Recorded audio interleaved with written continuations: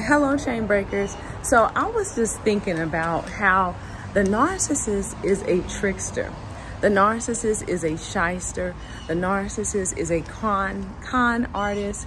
The narcissist is a scammer. The narcissist is a magician. All right, that's what they specialize in. That is what they do.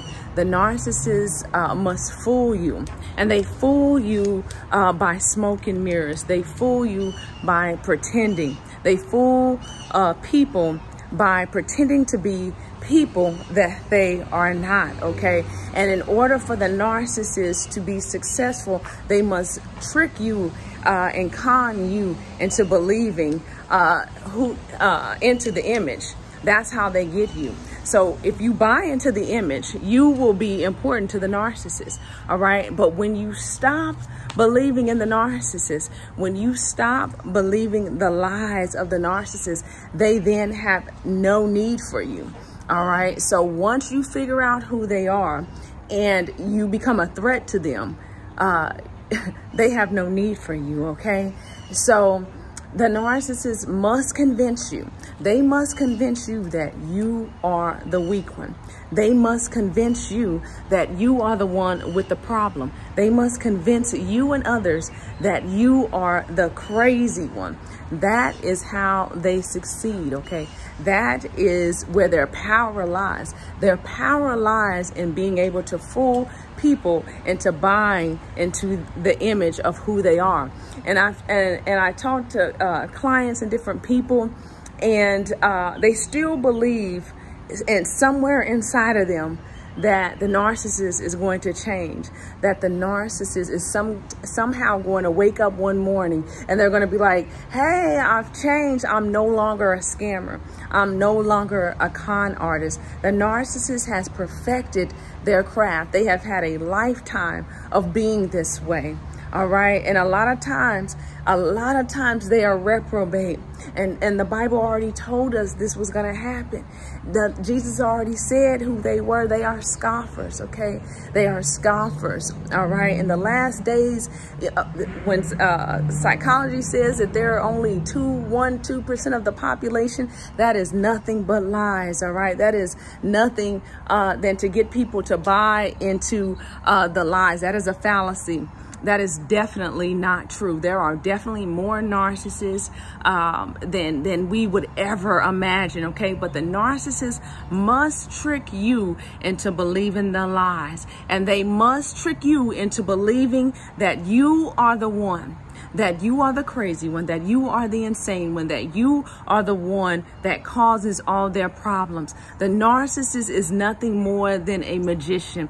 They are nothing more than Satan embodied in human flesh, all right? They embody all the traits and characteristics of Satan, all right? And how Satan wins is by getting people, by getting you and I into believing their lies. That is where their power lies. If they can trick you, if they can con you, if they can deceive you and manipulate you, all right, into buying into their false image, that is how they win. All right. And they are very successful at this most of the time until someone comes along with discernment, until someone comes along that wants to break the chains. Do you want to break the chains? Do you want to see the narcissist for who they really are? The narcissist, and some people get roped into this. Oh, the narcissist is just a wounded person. You and I, we all have gone through trauma, but we did not make a choice. We did not make a deal with the devil. We did not make a calculated choice to go follow the enemy. All right. We said we're hurt, we're wounded, but we're not going to make a lifestyle out of conning and deceiving people and to tricking people through witchcraft and deception and pulling people into idolatry. That is not what we made a choice to do. They made a calculated choice. All right. They made a choice to be who they are, and their power lies in you believing in their false image. And then some people, they buy into the image. The narcissists, all of them have a well-calculated image, okay? A strategic image. And that the careers that they go into, the lifestyle choices that they make, the partners that they marry, everybody that they engage with serve to maintain this image. That's it. That's why it's really nothing personal with them. With them, it is a business decision. All right. They sum you up. They're you know, it's like I said, the Terminator. It's like do. They're sizing you up, and they have their crosshairs on you, and they are determining if you are adequate supply, if you fit into the image that they are trying to duplicate and replicate and maintain. And if you show them a sign, if you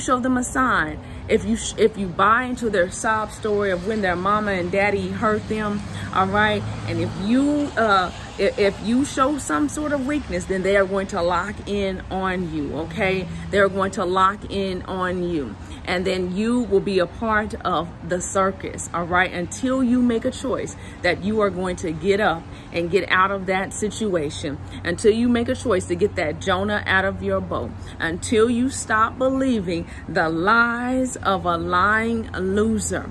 All right, because they are Satan personified. And as long as you believe that the image that they have portrayed, you will continue to fall prey to narcissists. And until you sit with God and ask him to really work on you from the inside out, all right, you will continue to follow along this path, and you will attract narcissist after narcissist after narcissist. And that is not what we want. We don't want that for you. You don't want that for yourself, I hope, okay? But you must get to the root of why you believe the narcissist, okay? Why you believe the lies. Because at some point, I believe the lies, all right? And it's only when you come out of that agreement, it's only when you start believing the narcissist for who they really are, not for the image that they have tried to maintain, okay? Because if you do that, they're going to have you hook, line, and sinker every time, all right? So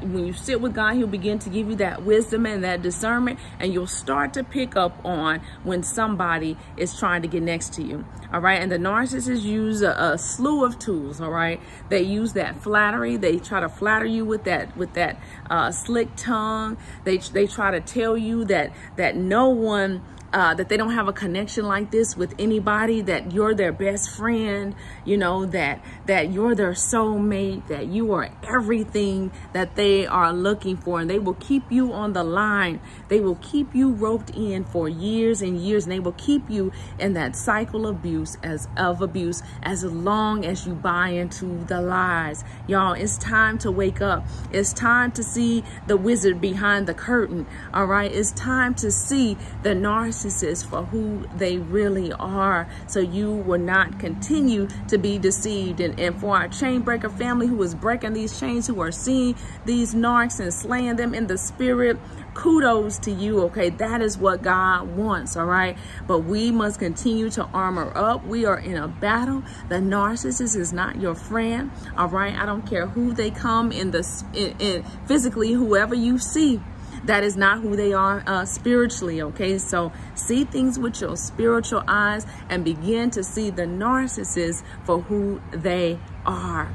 All right, they cannot love you. They do not love you. They can only get you to buy into their image. And no matter what career field they are in, no matter what hobbies they pursue, no matter what facade they have tried to build and maintain, it is nothing more than smoke and mirrors. It is an illusion. All right, they are master illusionists. They are master magicians. And this is what they do. They get you to buy into magi, into Maggie, into witchcraft, into sorcery. All right, that is their goal. All right, y'all, let's break those chains. chains. Let's stop believing the lies of a loser. Let's stop and think about who and what these people really are and what they come to do.